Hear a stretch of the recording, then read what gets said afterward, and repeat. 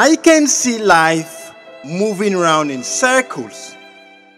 Ethics suspended like beautiful bubbles, vanished by a simple blow of wind. Revelations about the truth are not a mystery. It takes a simple use of the mind. With indignation and frustration, I decided to bring this revelation for a transformation. Africa, the rich continent. Africa, the poor continent. It may sound illogical or paradoxical, but nonetheless, it is factual. For we are rich in minerals and resources, but poor in morals and ethics. We want our situation to change, but we are not ready to change our minds and hearts for that which is good and right for national progress.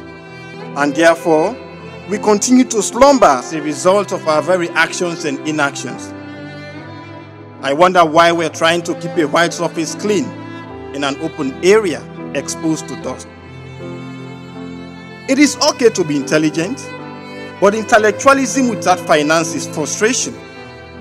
We cry for school fees, but still see a sea of people who don't feel or see what we see. The dreams of our graduates are buried in streams of hopeless thoughts we got from a pool of unemployment. So this gives them less hope as they become hopeless as to what the future really holds. And our parents continue to submit meekly to insults in the hands of foreigners, just to get our daily bread. Mahatma Gandhi once said that you must be the change that you wish to see in the world. But Africans have long accepted immorality and corruption to be the norms of daily life. So when we live our lives with ease and peace, with a mind that sees the breeze of genuine success, we dance to the music of the very culture that has buried us, when a renewal of the culture is what will ultimately salvage us. From north to south, from east to west, a wind rose to fly with the dream of Africa, blocked by the walls of corruption and injustice. Ordinary citizens become public officials, and all public officials were once ordinary citizens. It is not the coat that matters, but the man in the coat. The rotation is not a solution, but a change of attitude is. As we move along the road of redemption, challenges will surely tend to vanish our promises into mere wishes of the mind.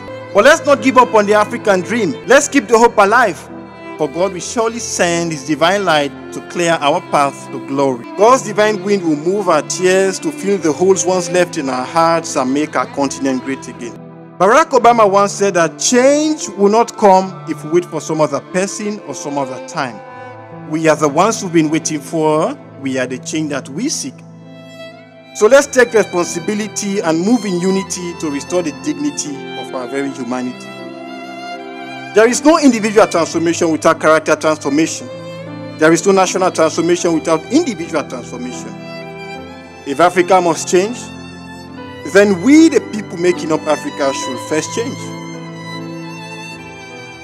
Now, my question. Are we going to continue complaining and avoid the all-important decision of changing our very selves? Or do we want to continue suffering? It is our choice to make. My name is Sinneh Moijueh.